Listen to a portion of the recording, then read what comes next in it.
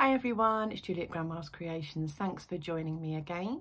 My gadget of the week is a group of gadgets. Here they are. So here they are. I recently had to make some bias binding, quite small. And so I bought these for the purpose of getting this small bias binding maker or tip, and it was cheaper to buy a set of 5. I mean, crazy, isn't it? But anyway, so one of the very first things I always wondered about these was if you turn them over, they've got a number. They've always got a number on. So that one says 6. This one, confusingly, 9. This one, 18. 12. And 25. So, I thought, well, what's these numbers? What are these numbers? What they are is, so this number 6, the one that I needed, is actually millimeters. So that will make a 6 millimeter bias binding tape. The other thing that confused me when I first started making bias binding is how much do you cut the strip? You know, if you want to use a bias binding, how wide do you cut the strip that goes in one of these? Again, if you look at that and the way bias binding folds over, it is double the width of the tip. So this makes 12 millimeters. So sorry, this makes 6 millimeter bias binding. So you would actually cut the width of fabric that you put through it at 12. This one is 9.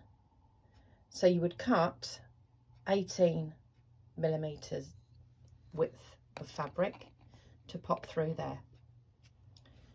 So let me show you how it works. So I'm going to use this one, and so because 6 millimeters is 1/4 of an inch, I've actually cut a strip that's 1/2 an inch. You've seen me do this before. You put the end of your strip, you put a diagonal cut in it just to make it easier to feed through. And then you think, hold on a minute, you know, this is far too thin when you start feeding it in. But then you'll see, starting these things off are usually the most difficult thing to do with the whole process. So you pop your strip in with the diagonal cut in it, and you get a pin and you turn it upside down, you push it through here, and then it starts to poke out the end. And then you can see.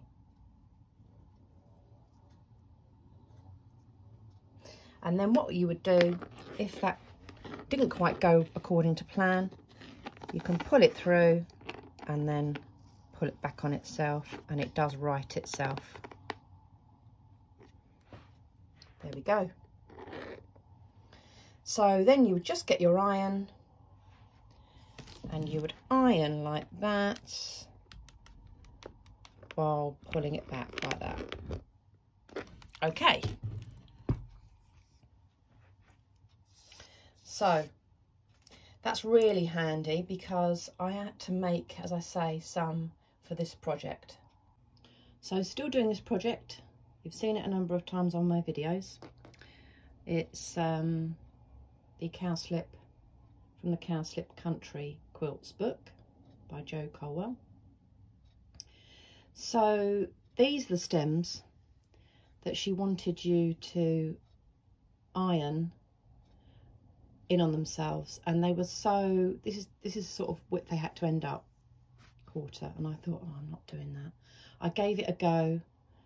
I was struggling, I was burning my fingers, so I thought I'm going to buy a bias binding maker and make it in bias binding, and then I just hand sewed it down. So that's what I needed it for. But the other thing, when this set came, is I thought this is really quite handy, because the bigger set, the biggest one, is a handy size as well. So this is the 25mm, which is the biggest one in the set. It basically comes out at almost an inch, the bias binding, the width. So that there, almost an inch. So you would cut it at 1 3/4 inches to pop that through, the width of the fabric, to pop that through to make bias binding, and it basically makes this size, which is really, really handy. I mean, this is commercially made, but this is the sort of size. So this is the sort of bias binding width I use all the time. So to be able to make my own in that strip is going to be fabulous. Not only will it save money, but also you can then tailor make it. If you're making something and you want to tailor make from the fabric that you're using some bias binding tape, fantastic. So when this is folded over, that's the sort of width that you get. So it's a really handy size bias binding.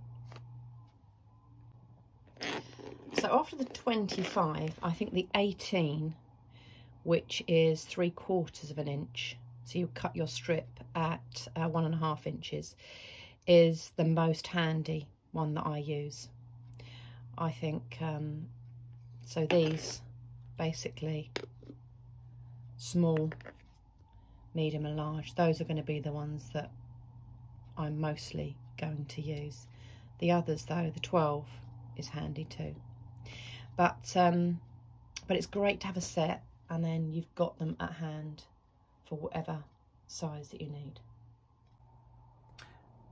So I hope you found that useful. A set of bias binding tips are brilliant, and you keep them in your kit, and then you've always got them to hand. You can make bias binding anytime.